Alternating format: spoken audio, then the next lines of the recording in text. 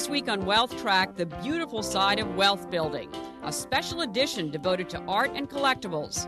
Three savvy sleuths will share the secrets of collecting masterpieces without paying master of the universe prices. Next on Conseulo Mack Wealthtrack.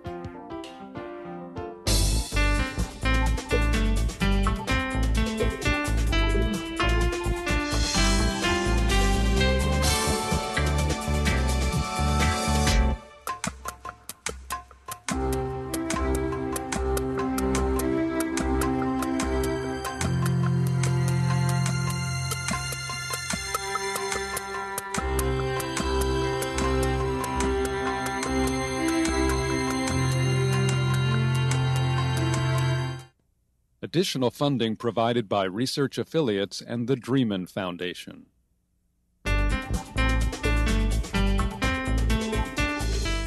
Hello and welcome to this special art and collectibles edition of Wealthtrack. I'm Conseulo Mack. Our mission on Wealthtrack is to help you build wealth in all of the investments you care about. And since your home is where your heart is, we hope to give you a renewed appreciation for some of the treasures you might already own in your home and what you might want to collect in the future. Three savvy experts have been pulled in to help you do that. Over the last 2 decades, interest in art and collectibles has exploded. Once the domain of a small elite group of cognoscenti, largely in Europe and the U.S., it has gone global and mainstream.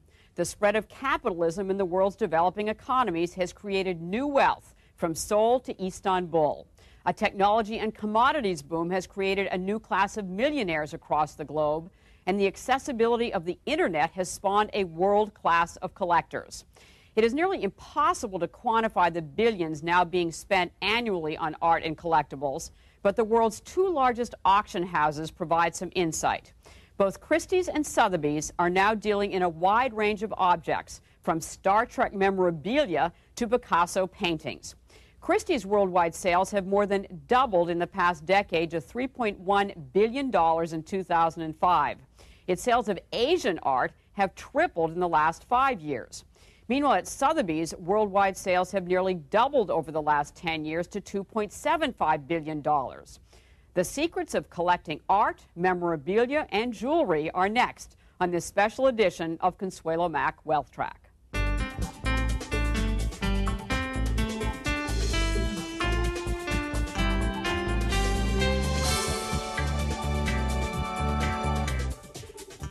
Joining us for this art and collectibles special are 3 top experts. Our first guest has had a long and distinguished career with Sotheby's, the worldwide auction house.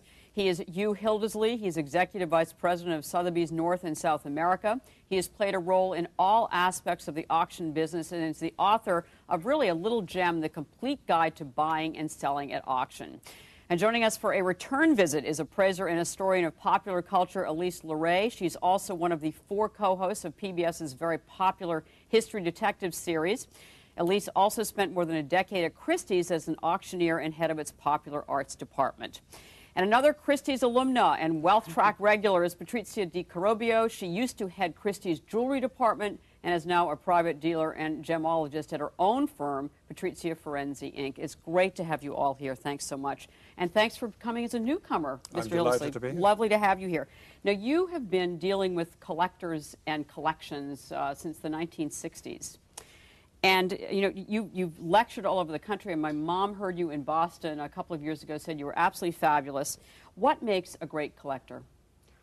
The simple fact is that they have to be totally passionate about what they're collecting. It has to be an all-embracing love affair which lasts for a lifetime. So the important thing, of course, is to work out at the beginning what your true love is. Now talk about that, because you have a SPQR, which are what, 4 attributes for a great collector. Well, that's, as you know, on the Roman banners and even on the person-hole covers, as they're now called in Rome. It says SPQR, which is Senatus Populusque Romanus. Right. For those who didn't do your Latin, that's the Senate and the people of Rome. But actually it was not intended for that, and the Roman Empire used it for years and years and years. It actually means the 4 things you have to remember as a collector. Specialization. You cannot collect everything. Darn. Right. Right there, all right. Unless your name's Medici, then you have a chance. Right. P is the passion. You've got to really be into it because you're going to live with these things and you're going to get the psychic dividend from having them around you. So they must be the best you can possibly find. The Q is for quality. You never make any compromise on quality. It's got to be the very best of whatever it is, at whatever level you're buying, it's got to be the best. And R stands for rarity. Because if you collect something that isn't rare, it's not going to help you in the end. And if it isn't rare, you actually won't get a whole lot of satisfaction out of it. So I have to be careful when I give examples of those things that are not rare. But little terracotta oil lamps from 200, 2000 BC are not very, they're old, they're genuine, they're pretty to look at. But they're not rare. Well, every time you put a spade in the desert, hundreds of them pop up, so they're not rare. You two would not disagree with the 4 rules of collecting, but at least you're a big believer in specialization as well to build a great collection. You know, why? Well, I think you have to have a focus. As you said, you can't buy everything. And the best collections, when either they go up for auction or they're open to the public for them to view because they're sold to private institutions, are the ones that are really focused and tell a story and make people understand why that's really collectible. So I think focus is important as well as quality. They're probably the 2 most important things. I also think that when you start a collection, you have to research. That's a really important thing to So this is one of the rules that rule 1 is research what you're going to collect. Yeah, you know, a lot of times when people come to me, they say, I want to, you know, there's so much passion out there, and with the internet and this world right now, you can learn a lot about a lot of things, but take your time, go to Christie's, go to Sotheby's, talk to the experts, learn, read, look for comparables. It's very, very important when you're starting to become a collector. And then you'll see at the end of the day, some of the people that have the best collections become the experts because they've learned so not much. But collecting is passion and passion is knowledge, and together it's a lot of fun. Patricia, I'm looking at what you're wearing this evening. Wonderful bracelet, you know, fabulous necklace and earrings. Do you have to specialize if you're buying jewelry? Actually, I would say no. No. That would be if maybe it's an exception. Maybe it's an exception. I think you can, and you get, some people have collected only a certain period of time, and others have not. And I would say, again, if you buy the best, it can be all over the span of what was done. So tell us what you brought, what you're actually what did wearing, I bring? and that kind of really apply to what you consider to be the rules of buying jewelry. Okay, so one thing I believe in buying jewelry is buy the best, and buy, if possible, sign. So I brought one-piece sign, which is this necklace, made by Cartier in 1925. And what I think is amusing about this necklace is, in jewelry, we can believe that sometimes there is intrinsic value. How much is it worth? Well, in this particular case, if we were to break the necklace and put the stones on a little tray, it would be worth a tenth of what it's worth as a piece of jewelry designed and made in 1925 in France. So in certain pieces, it's better to keep them the way Totally, they are because exactly. of the design and the design, the workmanship, not attainable today in the same way. And approximately how much would that necklace cost to buy? I would say probably over $300,000. All right. The earrings have a different story. The earrings are a completely different story. They are antique, so they are from the 1800s. They are not signed. Very little jewelry, almost no jewelry in the 1800s was signed. And what is amusing and unusual about them, the diamonds are old cut diamonds. They are called cushion cut diamonds. The pearls are natural. Oh, so they are not cultured. They are something that either exists or doesn't exist. You cannot produce it. It's not man-made. And what makes their value is really what they are and the fact that the seas are polluted. You cannot, they don't come out of the earth anymore. They so don't there's come out the of rarity the sea. factor. Yeah, Unbelievable. exactly. Absolutely. All right, Yes. and one final, and those are approximately 50,000, is that? I would say probably over 100. Over 100,000? Yeah. Now, the bracelet is more affordable. The bracelet and is more it's gorgeous. affordable, made in the 70s. And we have, thinking of what is coming up next as far as design. And I think this today is actually totally undervalued and not looked at. It's sort of boring for today's taste. And I do believe that 10 and 20 years down the road, this is something that everyone will want. It's going to come back in fashion. And again, but why that particular bracelet? Is that signed? No, it's not signed. It's just well-made, pretty, good-looking, and of a certain era, which is the 70s. Right. And so today is not so fashionable, and it's definitely coming back. You know, we mentioned at the start of the show that we were going to help our viewers, you know, buy old masters not at master of the universe prices. Right. You told me earlier that it's still possible to do that. I think it's absolutely possible. And what you have to understand is if you go into a particular field like old master paintings, where at the top of the line you can spend 78 million on a Rubens, that's not a good place to start for most of us. Right. But you need to remember that the masters who made those paintings also drew and made some wonderful drawings, also created prints. And indeed, if you are thinking about old master drawings, you can get absolutely beautiful old master drawings for well under $10,000, and they'll be attributed and authentic and very satisfying, because when the old masters had a concept in mind, they do the drawings first. So there you see the fresh concept before it gets worked into a finished painting. And in the case of Rubens, of course, he had a huge studio. So when you get to the finished work, although most of it is done by the master, you can never be absolutely sure that some of his assistants weren't helping, particularly on the large commissions. So that you're still owning a work by the same hand, you're seeing the artist's first inspiration, and you're dealing at a level which is very affordable. Plus, the thing with old master drawings is as you begin to learn and become interested, you can become as specialized as the scholars and so on and so on. And you have this wonderful game of, well, who's this drawing by? Because many of them are not signed. Right. So you can buy an anonymous drawing and then do your homework and prove yourself more clever than anybody else. And once you've identified who the artist is, and then you're becoming a very serious collector, and then the fun begins. So in most areas, particularly of the fine arts, right, you can go down from a painting to a watercolor to a drawing to a print, or even to a rare book about, you know, illustrated by an artist. So don't just think in terms of the big paintings. Get to know the artists through their drawings and other things first. And so you can get you get huge satisfaction. I collect drawings because I can't afford painting. I do I love too. my That's drawings. so exciting. I prefer conceptual artwork because I think it's the brain. You really get to know the artists and how they're working, what they're thinking, and you know what the final product is, and you get to see how they're working it out. And I you think they're could undervalued. eventually own a Leonardo drawing still. You'd have to be pretty wealthy to do that. But Leonardo drawings are, and there's an exhibition of them right now, it's the mind at work in an absolutely fascinating way.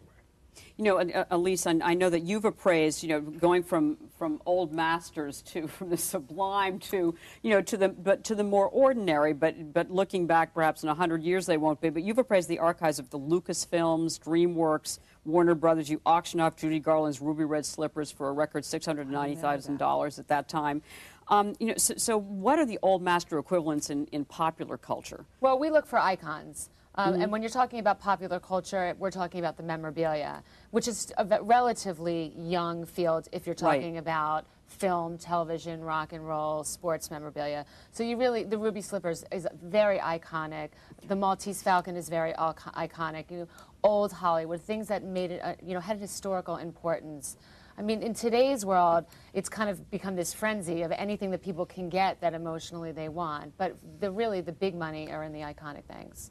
And Patrizia, you know, is there an old master equivalent? I mean, in jewelry that's affordable, that's accessible, that's being overlooked. You mentioned that the 70s jewelry, your bracelet, is being overlooked now. Are there other? Or do you see pieces of jewelry out there, or types of jewelry, eras of jewelry that you think are really being undervalued right now?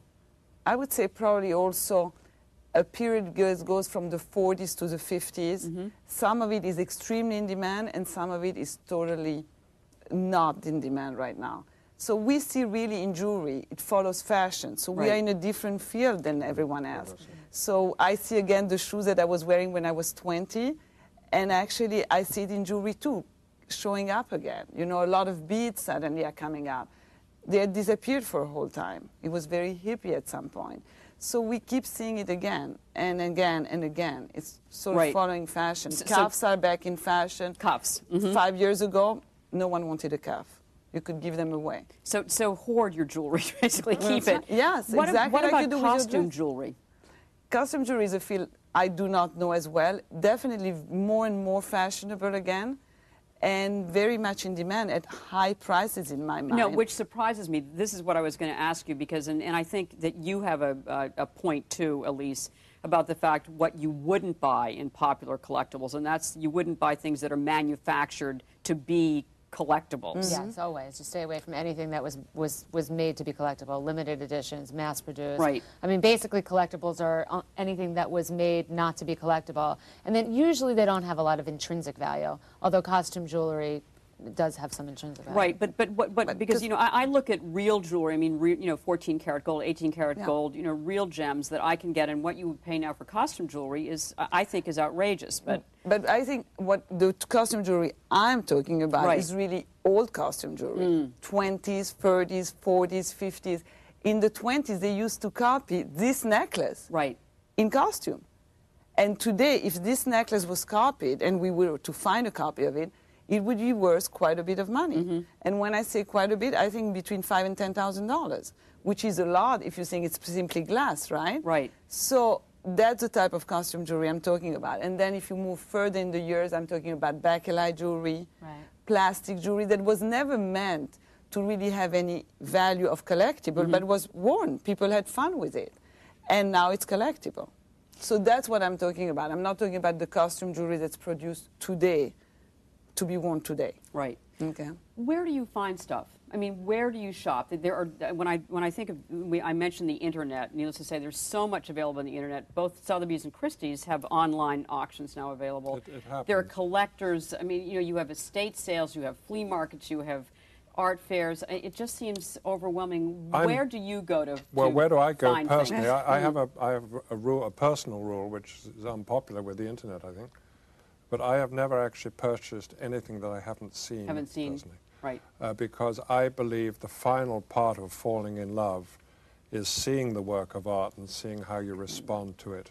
And there's no illustration, no technology that can produce that first date with this work of art. And if you haven't got the opportunity to actually have that first, this is fantastic, I have to have it moment. Right. I think the whole process is at slight risk because it may look fantastic in the catalog, it may look wonderful on television, but then it finally arrives on your doorstep and and it can be flat. Right. It's not, well, it may be flat, but it just may not be the kind of thing that's going to get you really excited and passionate. So for my personal shopping, I need to see it, I need to touch it, I need to hold it, and I need to fall in love with it. Then it has to stay in my office for several months until I have the courage to take it home to my wife, because she may not share the passion of this picture of dogs asleep or whatever it is that I think is absolutely the best I've ever seen. Elise, where do you look for hidden gems? Most of the time, either at auction or at a show. I really like going to shows, and there's whatever collecting category you're into, there's usually some really good shows. And I think, as you said, it's important to hold it, to feel it, to touch it. And I think it's important to talk to people. There's a lot of people at the shows that have a lot of knowledge, and I think that helps. And you need to make sure no matter what you're buying from a reputable dealer, if you're not buying from Christie's or Sotheby's, they have to be able to stand behind their product.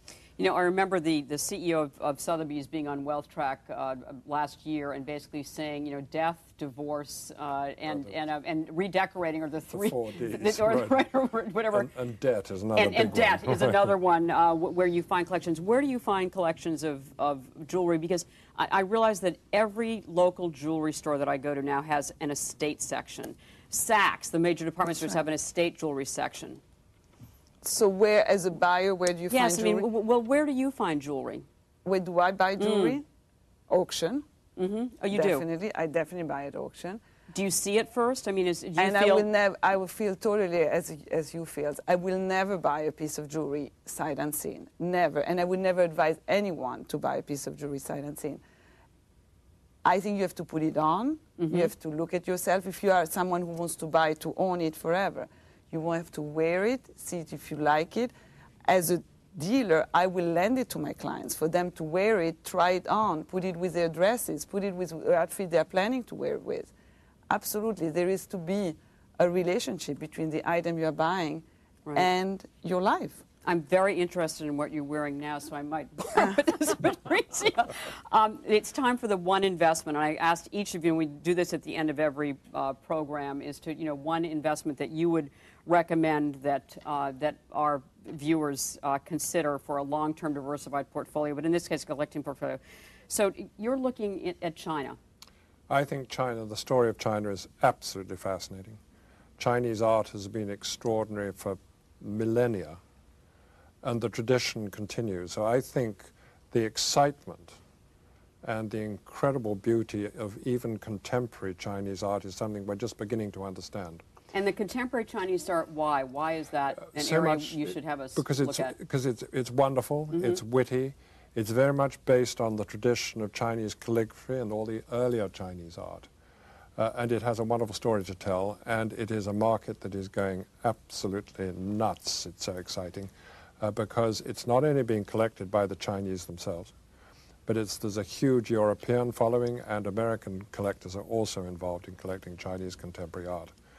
And it is, I wander about our gallery every day to see what's up. Right, what's coming in. And I get mildly excited about American folk art, but I get really excited by the contemporary Asian and particularly the Chinese things, because it's extraordinarily well done. Oh, it's terrific. beautifully painted, and it's thrilling to see a market that is just exploding with excitement. So, and I understand, because you see these works and say, I get it. This is absolutely extraordinary, but it's in the tradition of centuries ago. So they're taking this incredibly artistic tradition and putting a modern sensitivity into it. It's huge fun. You have to come to a contemporary sale because it will just blow your mind.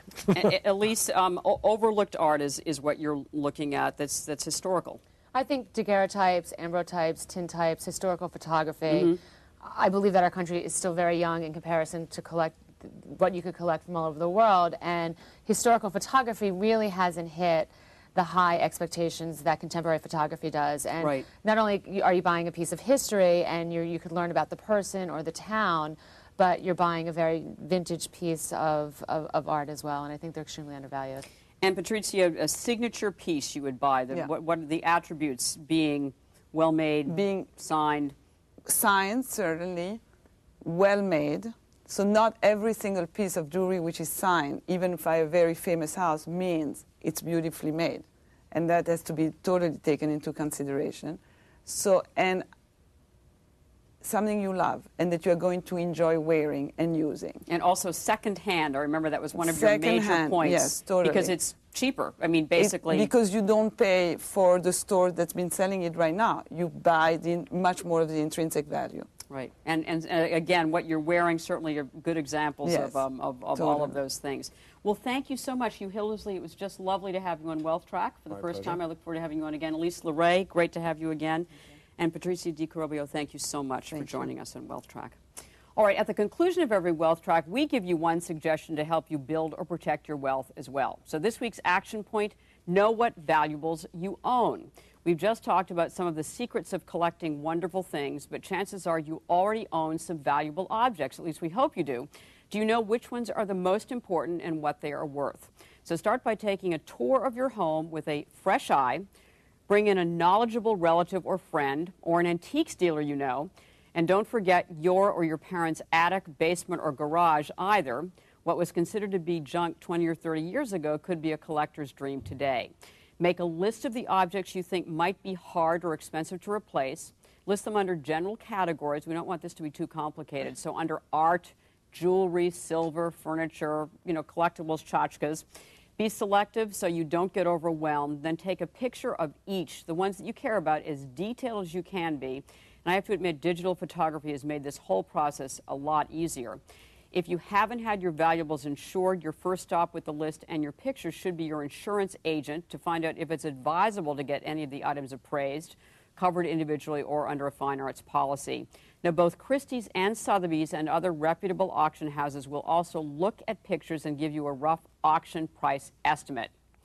As any of our guests will tell you, the next step is the most time-consuming, but potentially the most fun and interesting. Elise said it, research. Libraries and the internet are two great sources of historical and current information. There are art and antique shows, there are fairs, there are galleries and shops galore, so happy hunting. Now, before you begin your search, we want to tell you what's coming up on next week's Wealthtrack. We're going to be talking about the best financial asset mix for your portfolio with Morgan Stanley strategist and asset allocation king David Darst. And his recently published book, Mastering the Art of Asset Allocation, is the only one you will ever need to buy on that subject. Also on hand to save you taxes by year end will be the Wall Street Journal's tax columnist Tom Herman. and we'll welcome back Hugh Hildesley's boss, Sotheby's CEO Bill Ruprecht, who will fill us in on the global art scene and what it is telling him about the health of the world economy. And a reminder, if you missed any part of this program or you want to see it again, we are webcasting, so you can go to our website, wealthtrack.com, next week, and you can watch it online. And we also wish to welcome some more newcomers to the Wealthtrack family, viewers in northeastern Oklahoma on RSU Public Television. We're glad to have you on board. That's now up to 101 stations. Until next time, make the week ahead a profitable and a productive one.